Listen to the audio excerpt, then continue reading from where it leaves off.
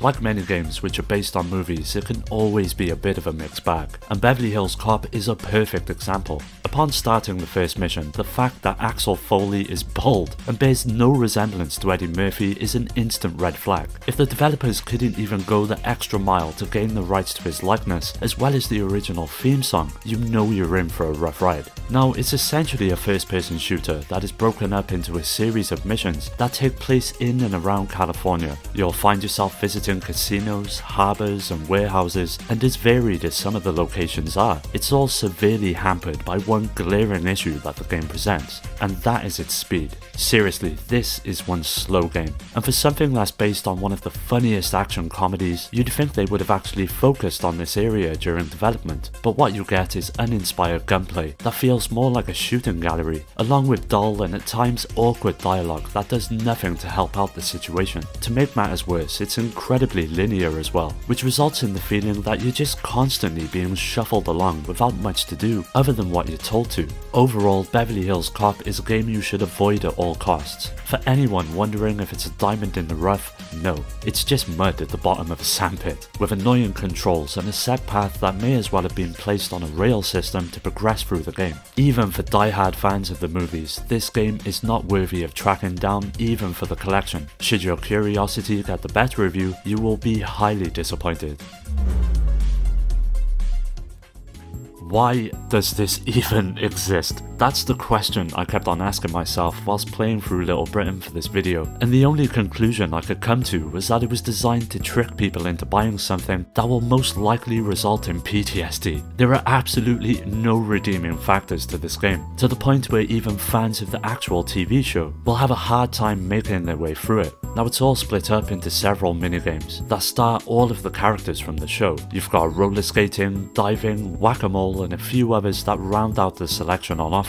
The main issue is that there is just no substance to any of them, and to make matters worse, most of them are just cheap knockoffs of far more successful games. For example, one sees you running around a supermarket trying to consume as much food as you possibly can, but after about 2 seconds you'll clearly see that it's just a Pac-Man clone, an awful Pac-Man clone. There's plenty of these examples throughout the game, which strips any originality from the experience. To top it off, the controls for some of the minigames are absolutely frustrating and are hard to get used to. For instance, the Vicky Pollard level involves you spamming the X button to skate along and the square button to jump over obstacles. What makes it worse is that the jump button is incredibly delayed, as it takes about 1 second before Vicky can actually jump when you press the button. The gameplay for lots of the minigames is just way too repetitive, and the main objective of each doesn't do much to help, as it's just to simply score as many points as you can, in the hopes of unlocking several clips of the show. To be fair, you'd be way better off just watching an episode, instead of subjecting yourself to this hell. Basically, it's a pile of shit, and I've subjected myself to it so you don't have to.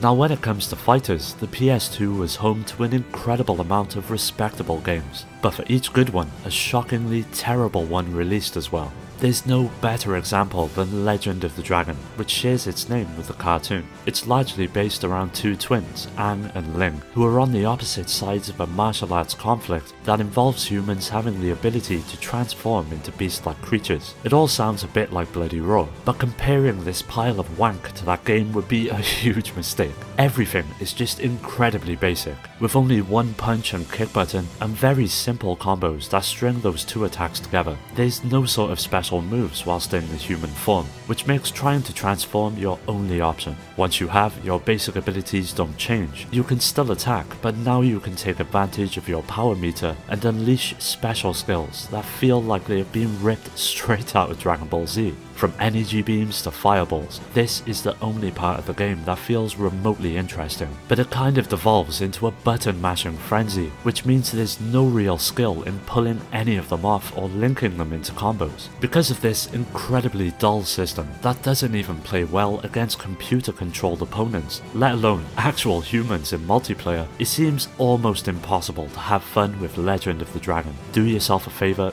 and leave it well alone.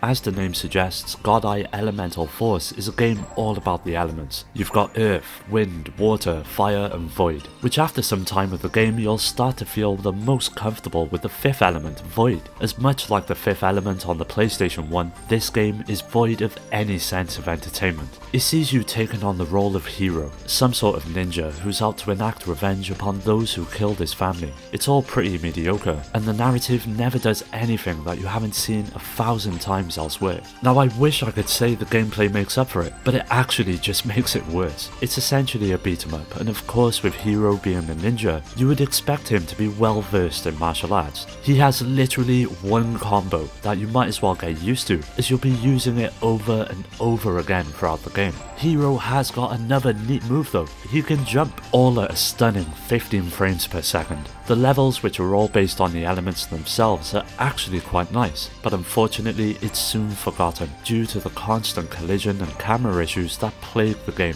And after 4 levels of horrid and boring fights, 4 uncreative and fairly unimaginative bosses, you'll unlock the 5th level of boredom, the Void. At this point you'll just quit pretending you care and throw Godai to the side like the trash it is. Whatever you do, do not pick this game up, it will likely ruin your life. Charlie's Angels is just dire. There's no better way to describe it. With it coming off a legacy of several decades, you'd think a bit more passion would have been put into the project, but that was clearly the furthest thing away from the team's mind.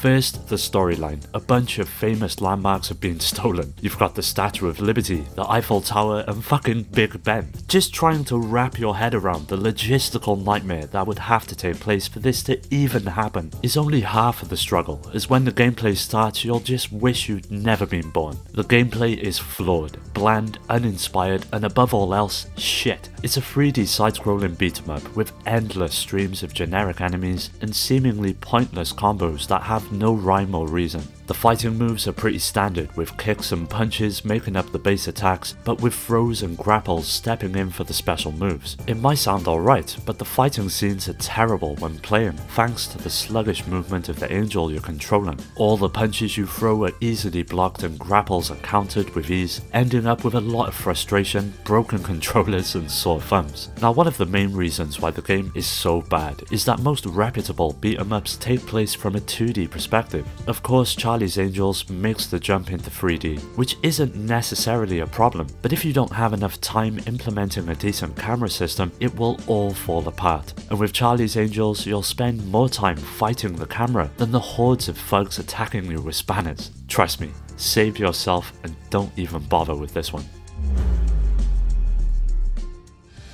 After the somewhat train wreck of a film that was Catwoman 2004, it was fitting that we'd receive a game that not only equaled its big screen counterpart, but in some ways even surpassed it. Now even the sight of Halle Berry in skin-tight leather could not distract from the absolute shit show that we received. And much like the film, it sees the player taking up the fight as Patience Phillips, a lady who is murdered but then resurrected by a Persian cat and given cat-like abilities. You soon set off down a nonsensical, transparent and unclear path to ultimately decimate those who were responsible for her death. Now, the biggest swing and miss here has to be the fact that Catwoman is painted as a victim. As many will know, she's usually portrayed as a villain, and having her relish in her antics or perhaps on the run from the law would have been far more fun to play than just another cliche revenge story. When it comes to gameplay, the situation only gets worse. Naturally, you'll find yourself having access to a range of actions, such as wall climbing and a string of fighting moves. But what stops it all dead in its tracks has to be the god-awful control setup and camera.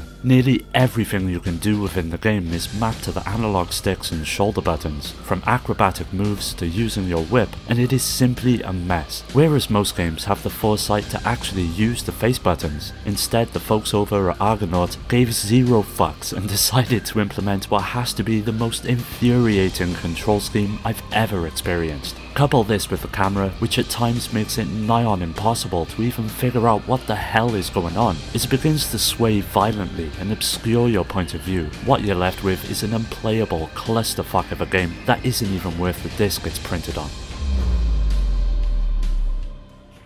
I was one of the lucky ones who missed out on the whole crazy frog craze. Well, not so much missed out as successfully avoided it, but going into the racing game on the PlayStation 2, I approached it with an open mind, and with being a huge fan of Mario Kart, I thought it would at least be slightly enjoyable. But I was wrong. So wrong. Unlike Mario Kart, Crazy Frog Racer 2 stars a cast of entirely charmless characters that take all of the good ideas from Nintendo's Racer, misunderstands them completely, and then tries to recreate them. As you would expect, there's a fair amount of vehicles and items to use in the game, which are meant to make it fun, but with half of them being broken and not really serving any purpose at all, you'll likely find yourself just relying on the boost, as many of the weapons have no reach to them. When you couple this with the god-awful controls, what you're left with is an infuriating mess, which often results in the player constantly slamming into the walls regardless of your skill level. I could go on, but summing this game up is easy. It's every bit the lazy cash-in that everyone expected it to be, and it got released just in time for Christmas for any unsuspecting parent to buy for their child. It is completely broken, and just plain dull and irritating to play. If you're looking for a solid racer on the PlayStation 2, this is not the game you're looking for. Both Bad Boys 1 and 2 are two of the best action movies of recent times. Unfortunately, the same cannot be said for the game which is based on them. Miami Takedown continues the story on, with the player following Mike and Marcus as they head out to take down a series of drug lords and shoot a bunch of bad guys in the face. There is genuinely nothing more to it than that. The biggest insult, and very much like Beverly Hills Cop, is that none of the original actors reprised their roles for the game, and instead we are treated to two of the most pathetic sounding voice actors to ever grace your speakers. The issue is they try to emulate Will Smith and Martin Lawrence to the point of being almost offensive, and to top it off, the actual dialogue sounds like it was written by a 4-year-old, whereas the films were made up of witty banter that worked incredibly well between the two characters. The game tends to just throw in as many profanities as it can, as if it was trying to meet some sort of quota, and to be fair, it just becomes obnoxious after a while. On the gameplay front, the campaign is largely split up into a series of missions that sees you utilizing a wide range of weaponry to achieve your objective, from standard pistols to machine guns and grenade launchers, though all of them have an annoying tendency to just become useless when it comes down to it. This is mainly because of the hit detection, which in all honesty is just straight up broken. Your only hope is to go for headshots, as if you hit any other part of the body, it's anyone's guess as to whether or not the shot will actually register. Another huge part of the gameplay is the cover system, which on its own isn't a bad idea, but its implementation is shoddy at best, mainly due to the fact that half the fucking time you can't even snap into it. Once you are and aim a shot, popping out of the cover completely throws the reticle off, which defeats the point of having a cover system in the first place. If you're looking for a competent shooter, there are so many other great examples available on the PlayStation 2 that really deserve your time when compared to this complete shitshow. If there was one word that could sum up Crime Life Gang Wars, it would have to be jank. Nearly every aspect of this game suffers from this issue, from the general gameplay right down to the visuals and music. It shares much in common with the likes of State of Emergency, but seems to have been produced on a shoestring budget. You'll spend most of your time roaming around city streets and engaging in random fights with rival gangs. There is a mission system in place that deals out money to the player and allows them to take over certain parts of the city, which does come with various benefits, such as backup and commanding several gang members at once. Unfortunately, the basic combat is where it all falls apart. There is just no strategy, and it soon becomes a test of patience, as you constantly pull off the same combo, block, wait for your opponent to attack, then rinse and repeat. When you couple this with the amount of characters on screen, many of them being your teammates, and the lack of a reliable lock-on system, it soon descends into absolute carnage. As you run around the city streets, you'll probably get confused as to what you're supposed to be doing as well, as there's no real list of objectives, just an electronic inbox, with each inbox message giving you a task to complete, but it's easy to miss something, since many of them contain multiple objectives. The lack of clarity on what the hell you're even meant to be doing really hurts the game, as some instances you'll actually be told where you need to go on the map, but with others it's like they forgot to add the waypoint. This lack of consistency is everywhere, and overall makes Crime Life Gang Wars a game to avoid.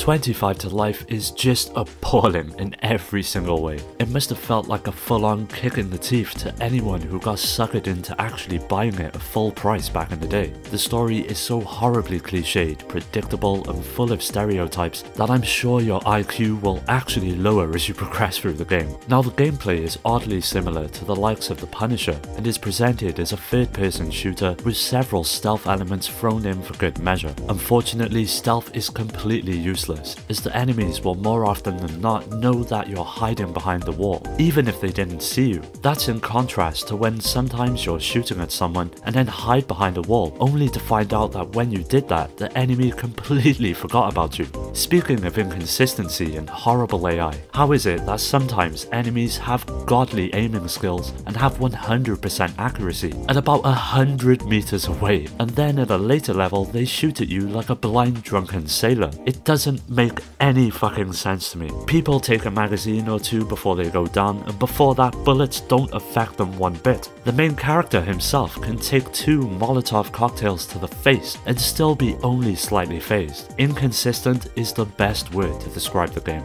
and because of it soon becomes a real pain in the ass to play. The visuals are nightmare inducing, with several issues such as stuttering and frame drops that make the experience even worse. To be fair, you should pick it up just to laugh at it, but don't expect anything else. Well, that does it for today's video. Keep an eye out for part 2, as that will be coming up very soon, so don't forget to hit subscribe and tickle that bell. You can follow me on all of the socials to stay up to date on future videos, and you can also join our growing community on Discord and meet many like-minded gamers to continue the conversation with. I'd like to give a special shout out to our Patreon supporters Rhino, Skill Jim, Nano, Steve, Richard, Amy, Daniel, NSG Reviews and Paddy J for their continued support that helps make these videos possible. If you're interested in joining our Discord or supporting the channel through Patreon to gain access to exclusive videos and giveaways for as little as $1 per month, you'll find all of the links in the description. As always, thanks for taking the time to watch the video.